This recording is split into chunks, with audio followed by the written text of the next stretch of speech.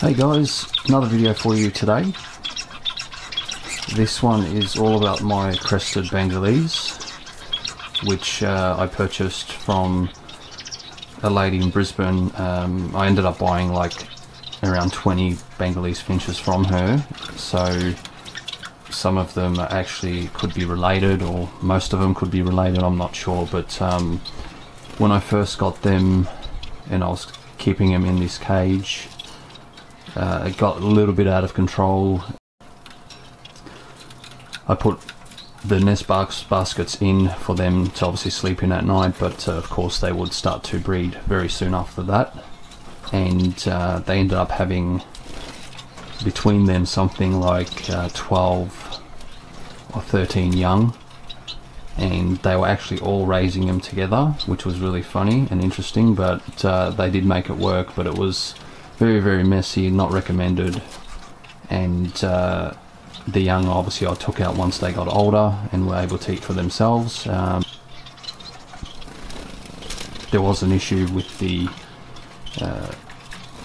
difference in age with some of them, because obviously there was always the last tiny one or two that wanted to join the older ones and jump out of their nest, and they couldn't even fly, so we had to always pop them back into the basket, which wasn't much of an issue. But I was just a little bit worried that they're not going to feed the young ones anymore.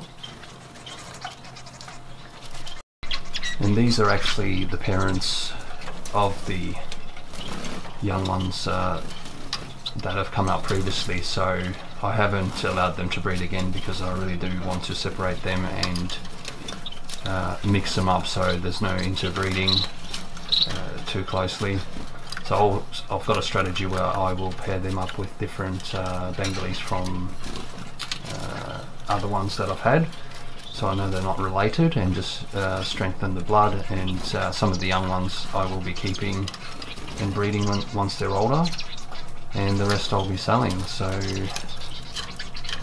it's going to be interesting because I've got a few different colours, mostly chocolate pied, but there's also gingers and chestnut.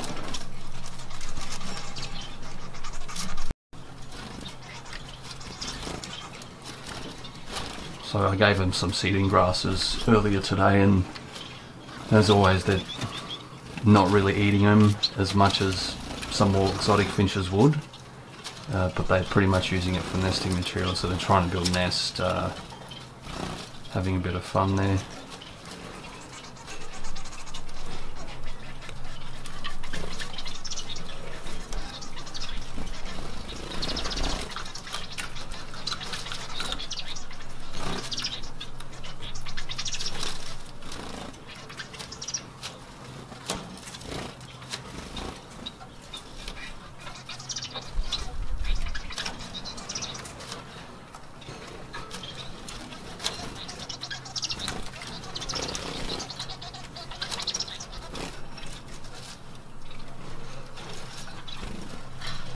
Okay, and then in this cage are all the young ones from the crested adults that I bred.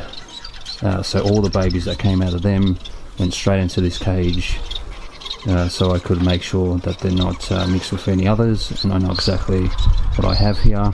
Two of them did not come out with any crests, like that one that we can see on the bottom of the screen in the middle, which is a ginger pied. It's got a white cap on its head, and as I mentioned before, quite a few of them are chocolate pied, but also we have chestnut coloured ones, and almost like close to a silver sort of colour. But some of them at the moment, they are actually in the nest boxes, just all gathering because it's getting quite late and they want to go to sleep. Because they're quite early birds. When they want to go to sleep, they actually go in pretty early.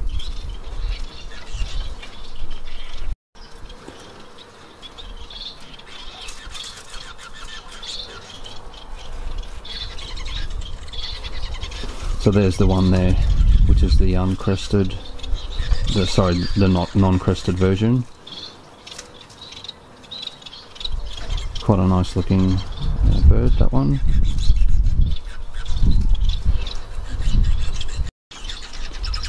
And on the right there, the chocolate pied in the centre, and left chestnut coloured ones.